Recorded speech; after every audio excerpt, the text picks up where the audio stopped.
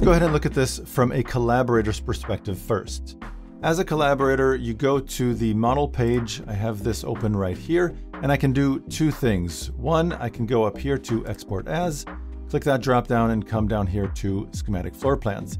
The other option is to come over here to add-ons and choose schematic floor plan right over here. Both will get you to this page, so it really doesn't matter which way you take. Hit the get button, and now we can go ahead and place our order. At the very top, you can see that my estimated square footage is 8,267, which is below the 10,000 square foot limit for some of the features. So for example, if I wanted to expedite this order, I can do that right here at the top.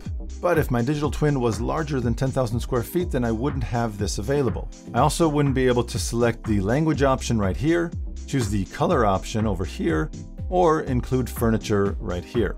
Next one down is the unit of measurements. I can choose US Imperial, metric, or both. Right here I can choose the language used in the schematic floor plan.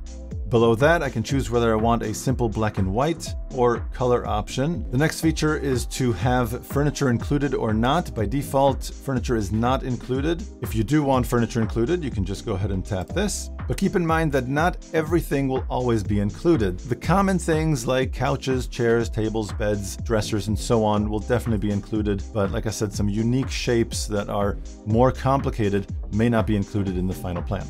Here you can upload your logo, so this allows you to co-brand the schematic floor plan. And below that you have the advanced options. You can see that I have 5 options. In your case, you may actually just have 4 options, but I'll get to that in a second.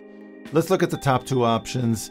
Dimensions and gross internal area. You can see right over here in the floor plan where both the dimensions and the gross internal area, or GIA, are located in case you do want to hide those. The next option down is showcase orientation, and you can choose to use or not use this. By default, it is not being used, which means that the entrance to the property will be from the bottom. However, if you purposely scanned or had somebody purposely scan the property for you in such a way that the floor plan view would come up so that the entrance would be anything other than from the bottom, you can use this option to have that reflected in the schematic floor plan. You can also check the Use Custom Showcase Labels option. If you went ahead and used labels to customize your digital twin and identify rooms in a certain way, you can use those same labels to customize your schematic floor plan.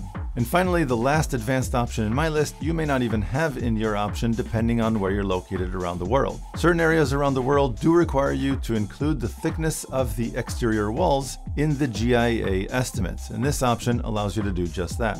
And that's it. Those are all the options. So the only thing left to do is go ahead and place the purchase. In my case, you can see that the purchase button is grayed out, so I can't use it just yet. The reason for this being grayed out is displayed just below. You can see here it says enable ordering for your account and share your space. Sharing the space is quite simple. I just scroll up to the top, tap the share button, and choose either unlisted or public. If your use case is to promote this property, you may as well go with the public option, because this allows search engines to find it and it'll get displayed in the Discover site. If, however, you don't want search engines to be able to discover your digital twin, just go ahead and use the unlisted option instead. And now the only thing left to do is to reach out to my admin and have them enable schematic floor plan ordering for this account. So now let's look at this from an admin's perspective. As an admin, the first thing you need to do is, of course, enable schematic floor plan ordering. So we'll go over here to Settings and Add-ons, and then come down here to Schematic Floor Plans and activate that. So that's really all there is to it as far as enabling schematic floor plan ordering for your team.